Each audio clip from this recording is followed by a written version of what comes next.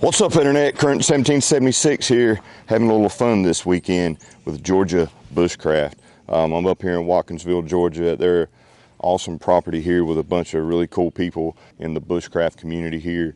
A lot of people that's been on television, a lot of people that teach survival courses and stuff all over the world, and it's a really cool time. Looking forward to it. So y'all come along for a brief overview of what's going on here, and be sure if you notice anybody in the video, call them out in the comment section. Let us know who you may or may not recognize. Yeehaw. So let's go.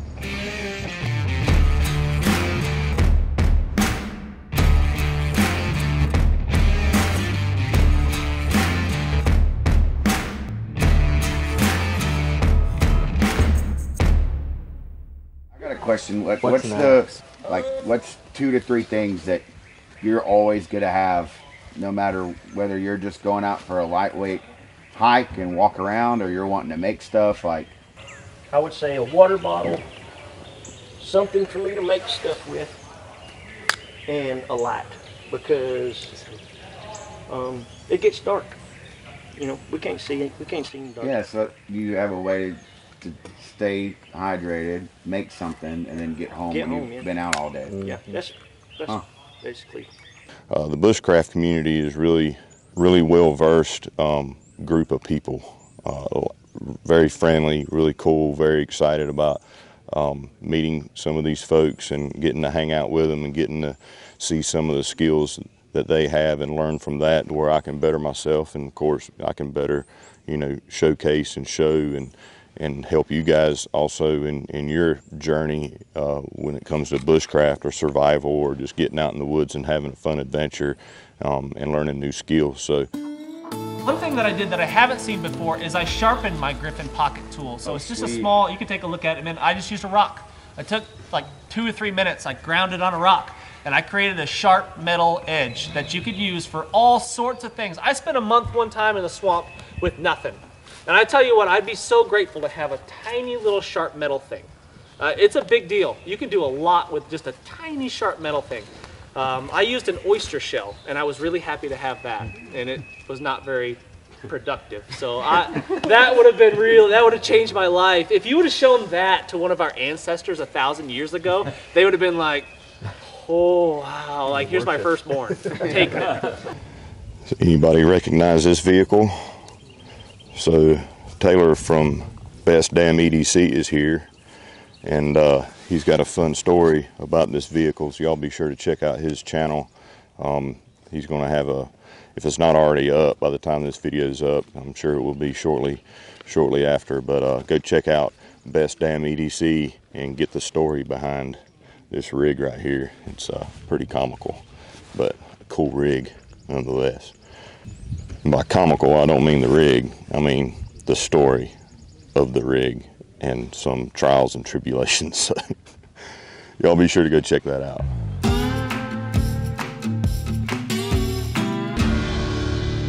So I've done this before, where I've done pace count uphill, downhill, laterally, flat ground, like all the stuff. For me, it was like this overwhelming thing to try to keep track of all these numbers. So what I did is I did an experiment, and I counted my pace count. I counted my paces across a long distance on varying terrain, and I took an average.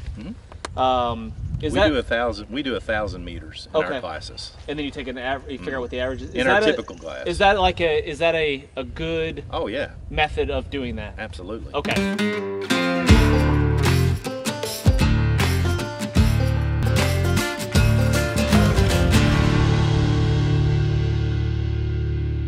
Okay, if we don't have much breeze, something else I can do is kind of cradle this. I can start to wave this back and forth and introduce oxygen that way. The more it smokes, the more oxygen I can give it, so I can speed up. Actually, I'm gonna keep this to good tender. So we got a little parking lot here with some rooftop tents and pop-up tents. We got people out here in the woods hammock camping, and there's a few people in the community that have businesses, small businesses, that are kind of showcasing some of their stuff while we're here. So we're going to meet some of the vendors here so you guys can see their gear, and if something that you're interested in checking out, you can go to their websites and check them out. We designed a mushroom foraging pouch after getting feedback from the community. What's really cool about this is it has the mesh bottom, so it's designed for mushrooms, but it's good for collecting all kinds of things, but you can spread the spores. So this chimney design's been really popular and people really like that. But it's a burnable card. We call it the fire card, but made of a flammable bioplastic. You light it up, it's waterproof, weatherproof, keep it in your wallet, and when you need it, you've got an emergency fire tinder with you. What's cool about it is the flint, the wick, and the fuel is all made by Zippo, and you can find those parts all over the world. So it doesn't matter if you're traveling in Europe, South America, Africa, you can find the parts you need to replace the consumables. It is fairly windproof. As you see, it's pretty windy out here, and it still lights and keeps the flame.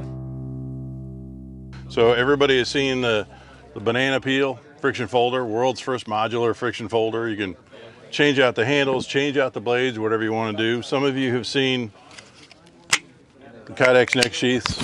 I'm wearing one somewhere in here.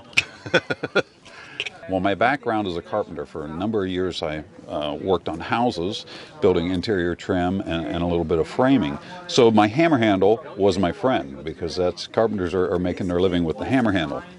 So what we did is we designed our camp knife around my old hammer handle. I loved the way it felt, and it was a fatigue-free working environment. So that's what we did.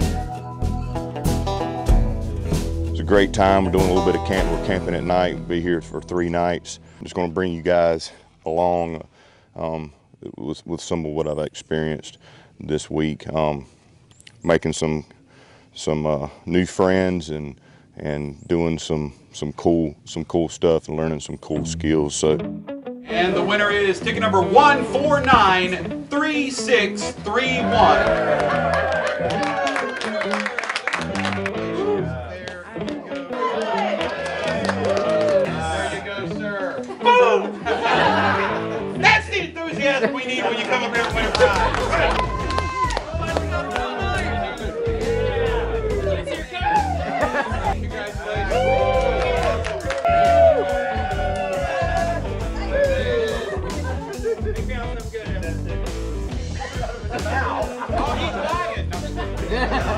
Good deal.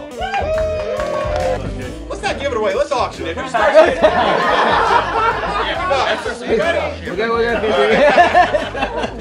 All right, guys, last prize. Last prize. Check your tickets. Here we go, and the last winner is 3612. Yeah!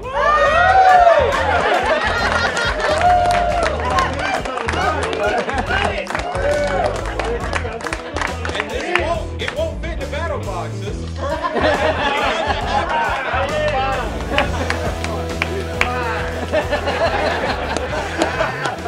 well, folks, that's the Campfire Co-op all over there by the campfire. So we've had a fun time here. Saw some really cool stuff. Hopefully you enjoyed this video, and hopefully you're going to enjoy some of the products that I'm going to be just showing in some videos here in the near future. A lot of fun. Met a lot of really cool people here. Learned a lot of really cool stuff, and looking forward to the next one. So again, I hope you enjoyed this video. Be sure to comment, like, subscribe, share with your friends, hit the bell icon. We'll see you next time. I'm gonna go do a little co-oping over here by the campfire and call it a night.